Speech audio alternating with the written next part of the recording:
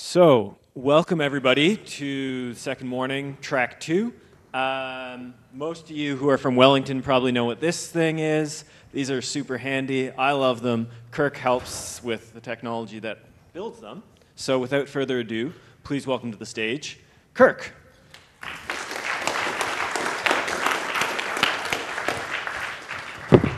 Cool, thank you, Misha. Sorry I had a bit of a technology fail and closed the Q&A. So the talk's probably going to go to time, so if you want to ask questions, just stick them in that URL, and I should be able to answer them during the talk, or after the talk I can just reply to you. Cool, is that long enough for a URL to be on the screen?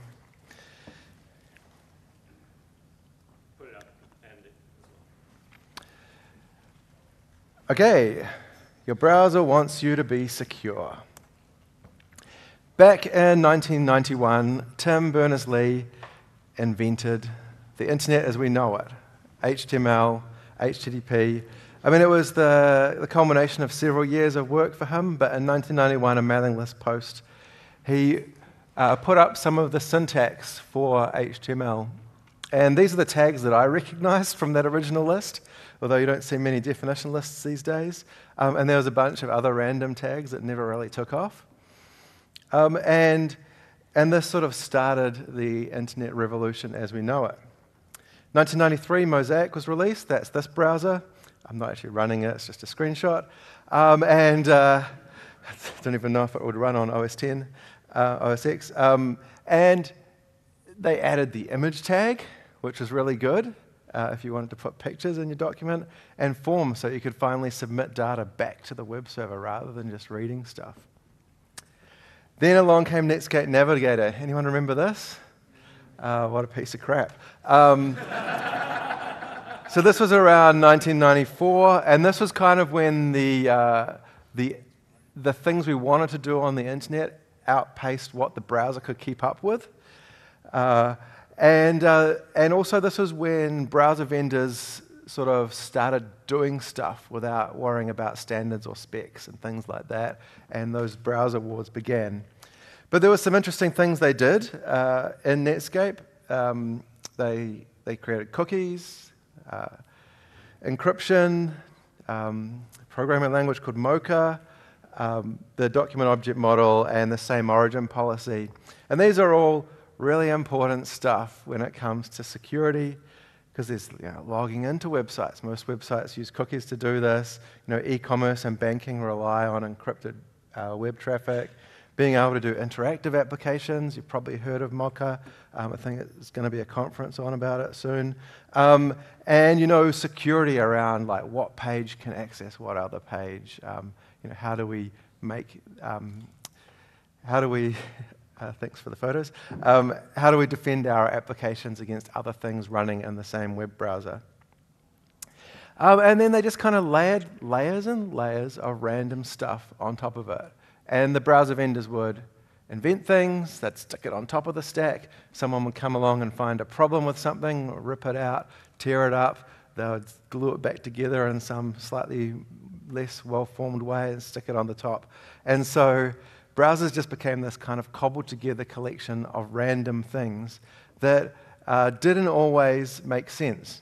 So for example, the same origin policy, which is where it's kind of like the definitions of what one web page can do to other pages in your browser or frames, is actually a bunch of different policies around DOM access, AJAX requests, web storage access, cookie access, the different plugins, and they all have different rules.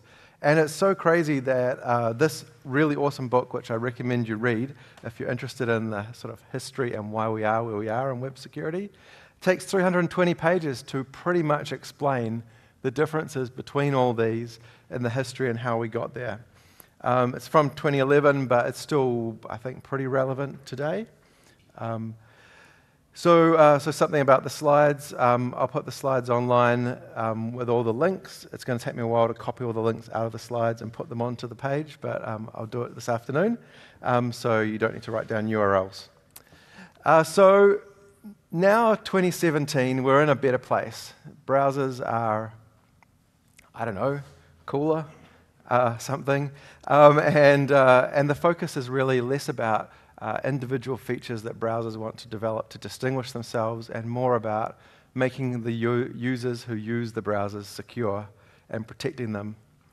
But this talk's just a snapshot as at today, because these things move fast. And also, I've got a bit of a bias towards Chrome, but that's mainly because I use Chrome. But all the browsers provide pretty similar features, and they sort of leapfrog each other. But on the whole, they're reasonably similar. So why do I have a bias towards Chrome? Well, in 2002, I started using this browser called Phoenix. And this was great because they'd taken Netscape Communicator, which had like an email client and a mail reader, a newsgroup reader, and all this other bloat. And they'd stripped it back to just this really fast web browser. And then Phoenix turned into Firebird because Phoenix Technology Corporation didn't like a browser being called Phoenix. And then Firebird changed into Firefox because the Firebird database guys didn't like a browser being called Firebird. And I was really happy with Firefox. I had tab browser. It was fast. It was so much faster than the other browsers. But then in 2008, this other browser launched. And when they launched, they had this comic about why Chrome was different and what was different about Chrome. Does anyone remember reading this in 2008? Yeah, it's pretty cool. And I was like, wow, I didn't realize that all the other browsers sucked. Even though you make your business based on advertising and I'll be selling my soul, I'm going to use your browser now. And so I did, and that was when I became a Chrome convert. One of the cool things that Chrome pioneered was sandboxing, which is this idea that browsers of the day were having lots of security issues with like Flash plugins crashing and infecting computers with malware and things like attacking your operating system. And so they started putting different web pages into different actual operating system processes. And instead of running those processes with full permissions to your whole computer, they restricted them to just a small amount of access. So even if something managed to crash the sandbox, it would have to escape that jail, effectively, in order to do anything bad. And the other browsers have kind of done stuff like this now as well. Here's another thing justifying why I'm allowed to talk about mostly Chrome-specific stuff, even though I'm talking about browsers in general, and that's because browsers in general are on a downward trajectory. It's sad. As I was saying, the goal of browser manufacturers these days is to make things as safe as possible for their users. So we'll be talking about things to protect the browser users themselves. We'll be talking about things that protect our web applications. And it's kind of like a mergy, blurry bit where the stuff that protects the users actually makes our web apps more secure. And the idea is to hopefully give you a bunch of background. I'm going to race through some of it, and then you can go and drill into individual things if you think they make sense for your app. So there's our user using the internet. Their browser is talking to a server. It's a pretty good architecture diagram. I think you'll agree. There's a bad guy. So these pictures are courtesy of my daughter. She thinks that superheroes with Visa cards are about the worst thing that could happen to you on the internet. And he's trying to steal stuff from our lovely person. Also, she doesn't like drawing hands or feet. So, protecting users. So the first set of stuff is going to be sort of user-based. So the biggest attack against users today is attacking the operating system underneath the browser. That's what the bad guys are trying to do. They're trying to get malware installed drive-by when you browse a website, you view some advertisements, they install some crap on your computer, and then profit. So the browser manufacturers have a serious commitment to protecting the operating system from the browser. Chrome's paid out $1 million in vulnerability rewards last year. Microsoft's top reward is $200,000 US, which is a little bit more than I earn. I think this is Microsoft's strategy, which basically to make it really difficult to exploit things and eliminate entire classes of vulnerabilities. So yeah, that's good money. Luckily, they've got lots of money, so it's easy for them to pay that. So the first is PDFs. So Acrobat Reader is something you should never have installed on your computer. And Firefox and Chrome have built-in PDF viewers now. I think Firefox is JavaScript-based. And they cut down the feature set of PDFs to just a safe-ish set. I mean, they've still had security issues in their own viewers. But Acrobat Reader allows you to embed 3D Autodesk models inside a PDF and Flash movies, and it lets you run JavaScript, and if the JavaScript runs on your desktop, it can access the rest of your desktop, and all this kind of crazy stuff. So the Chrome and Firefox viewers are much, much safer. And they've also been working with the vendors, so like Adobe and other plugin vendors, to fuzz their plugins and make the vendors make them secure. Safe browsing. So this is a service where your website eventually ends up on it, and you go, why can no one browse my website anymore? So Google have a safe browsing service where they track known bad websites, so websites that have had malicious stuff on them before. Microsoft have something similar called Smart Screen, and every time you visit a page, effectively, your browser is checking to make sure it's safe. They do it, both of them are slightly different in how they do it. Blocking malicious advertisements. So basically, viewing advertisements on the internet is probably the most dangerous thing that a regular internet user will do as they're browsing around. And this is a really great visualization of 132% growth in malvertising from 2015 to 2016, because that circles. Anyway, it's a bad visualization, but basically, malvertising's on the rise, and Superhero says you should install an ad blocker like uBlock Origin. There's not really any safe way to use the internet without it. I wanted to focus on things that browsers do for you, but unfortunately, one of the browsers I really like is incentivized to make me want to look at ads, but I still don't want to do it, so they don't bundle ad blocking in their browser. Disabling plugins. The manufacturer's done a lot of work to separate plugins into their own sandbox processes. That's taken longer than everyone expected it would take, because some companies are not as good as Google. But the safest thing to do is just disable the plugins altogether.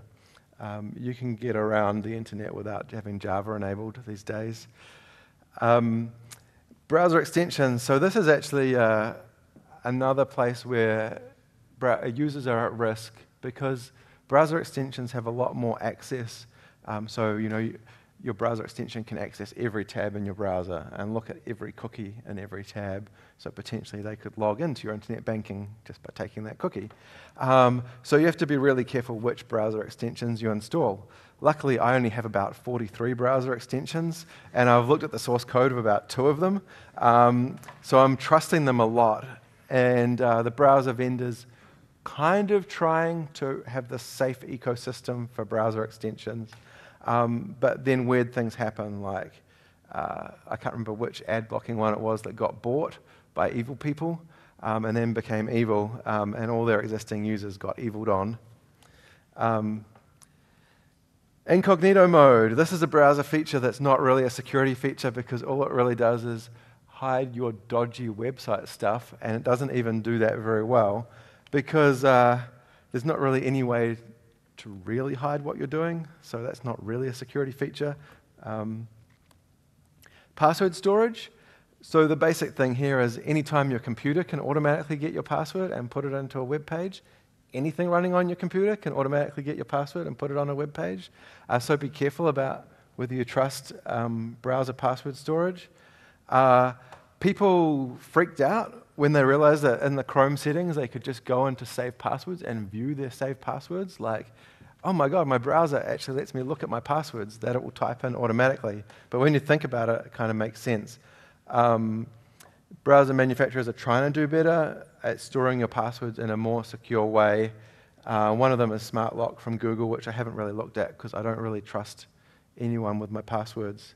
I use a password safe instead of the browser.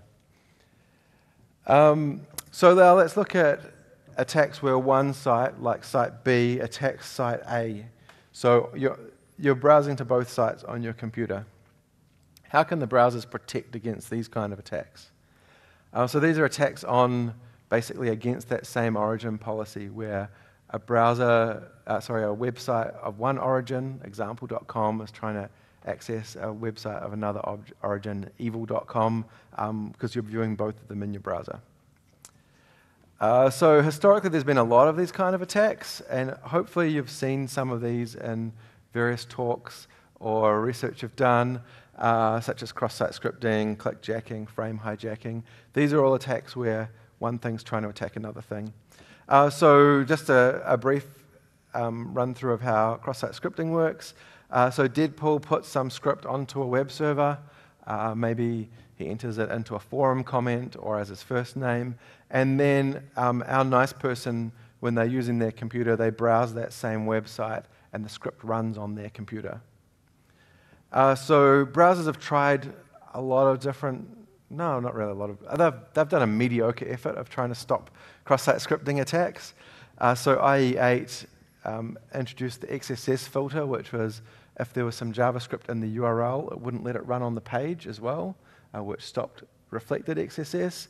And Chrome also has the XSS auditor. And so in your app, Deadpool says, am I allowed to say that? It's a copyright name, I don't know. Pool Dead says use the XSS protection header and pop that in your web apps.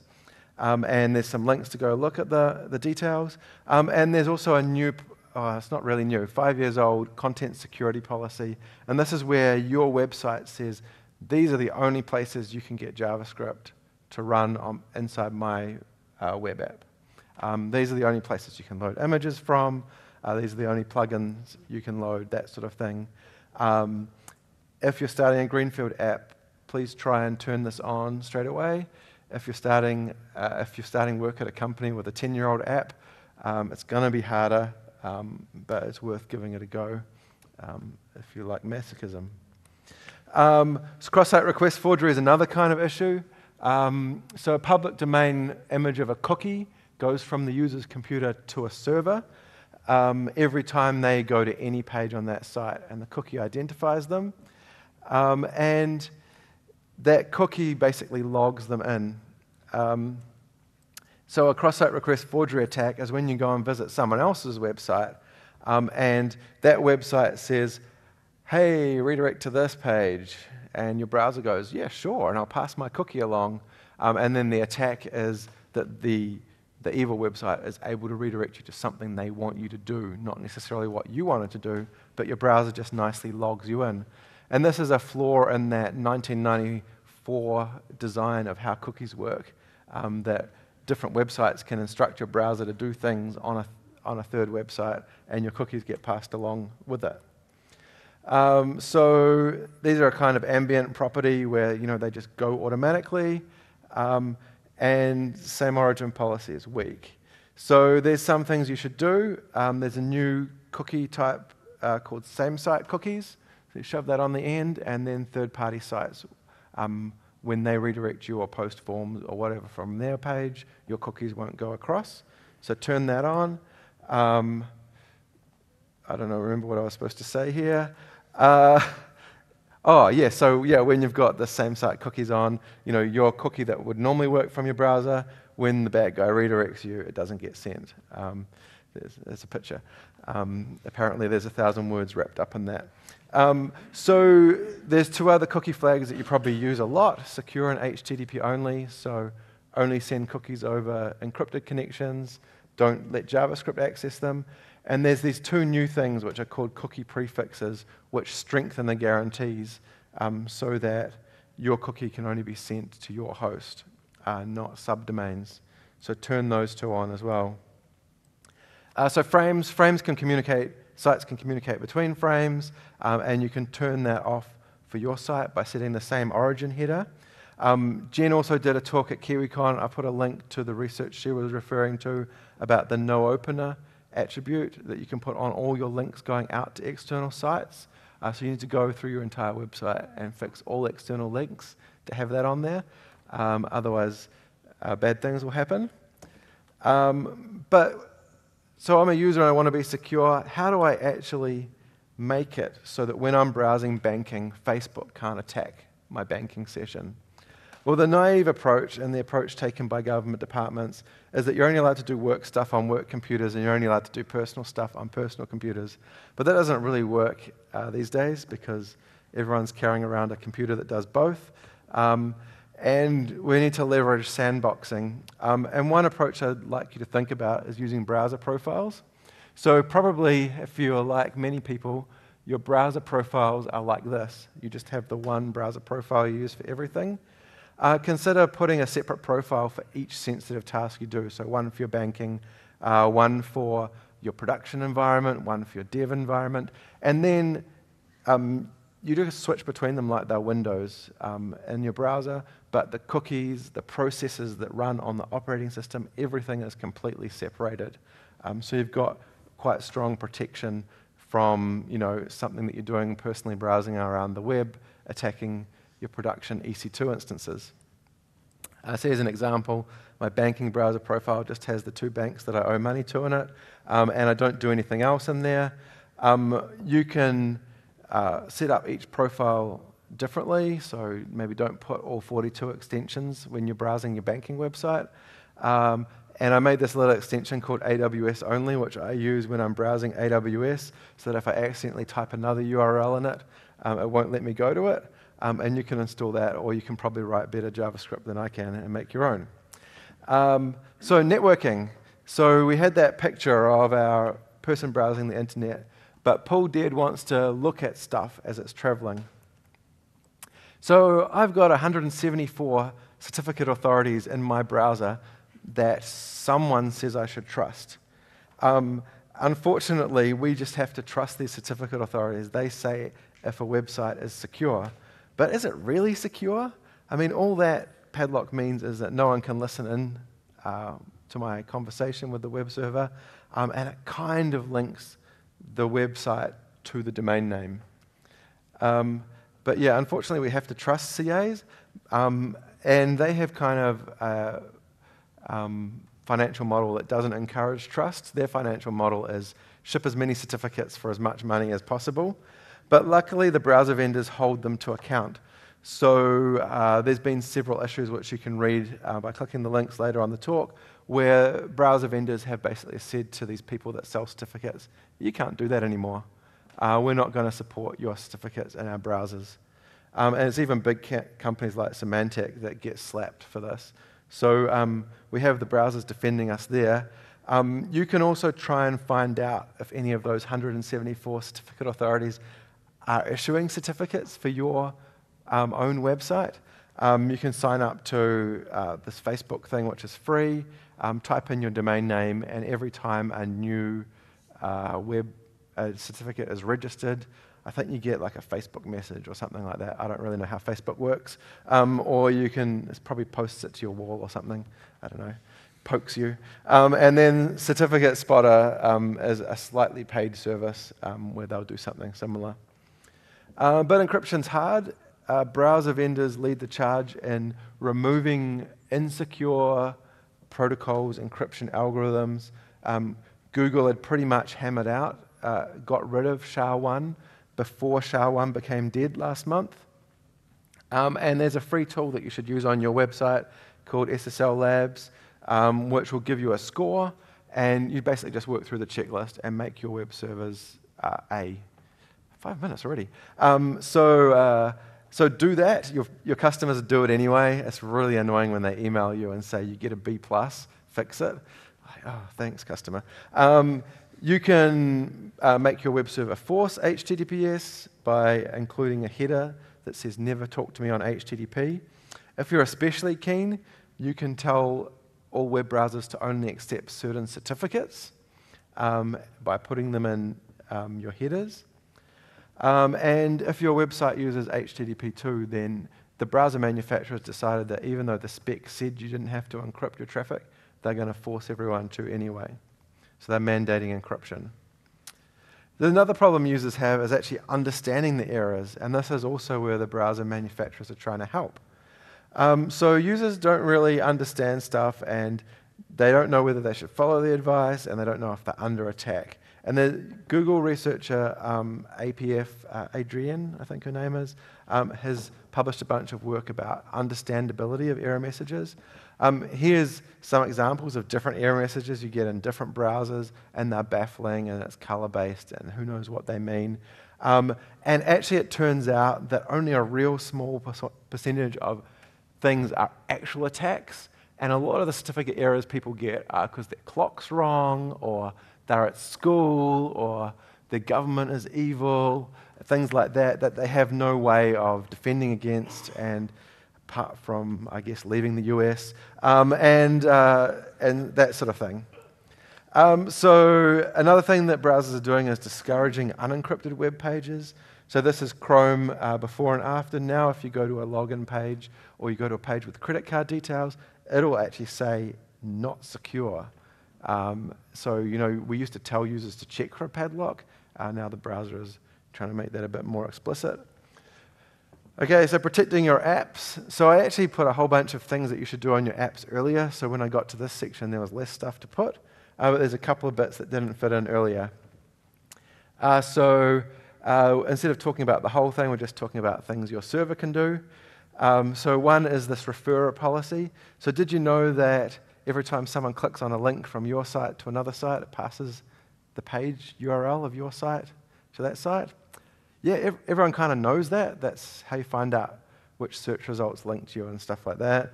But if you make a page on your site like dumb things our competitors are doing, and then link to their blog post, turns out they get the URL, yoursite.com/dumb things your competitors are doing, in their web server logs, and then they ring up your CEO and ask why, and it's really embarrassing. So you can turn off referrers, and you can also say only send the host name of the URL, not the full query string, which is really good if you've got sensitive stuff in your query string. So look into that.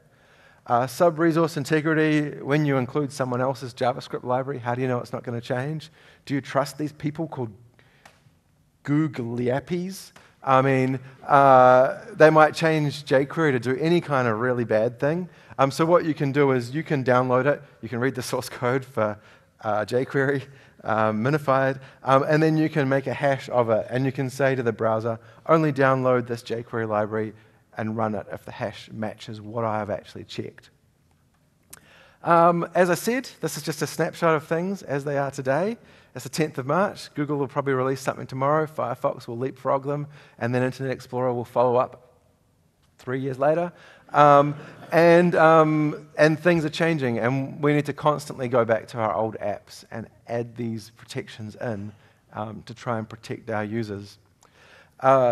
Future things that are coming, mixed content is controlling whether HTTP images can show on an HTTPS web page, giving you some more flexibility around that and more explicit. Clear site data is really cool. That's coming up. You know, when someone logs out of your website, you have to set a cookie that's dated in the past that has nothing in it to make the current cookie go away. Like, what the hell, 1994?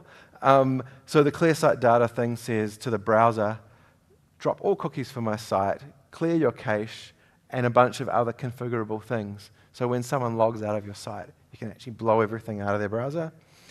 Sub-origins is about applying security stuff to parts of your website. And there's a whole bunch more stuff that's coming up. These people I really enjoy following on Twitter.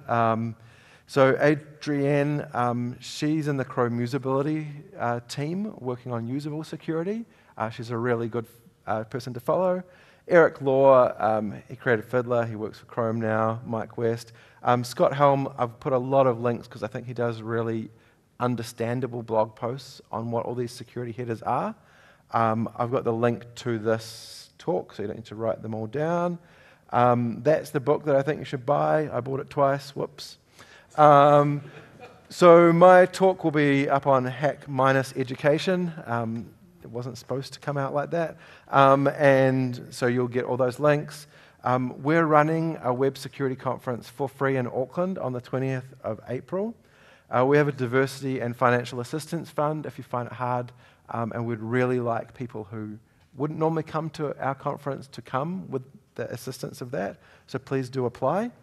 We run meetup in Wellington. There's also one in Auckland and Christchurch, which is more regular. And if you really like security stuff, I am on time. If you really like security stuff, the Risky Business podcast is a weekly roundup of security news with a little bit of Unix beards and giggles thrown in. So that's been my talk. Hit me up for questions afterwards. Thank you very much.